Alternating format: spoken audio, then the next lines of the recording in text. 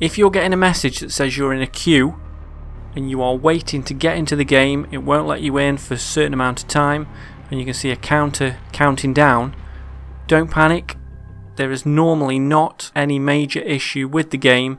It's purely that they've probably released some kind of patch or update, and they have to take the servers down while they apply this update.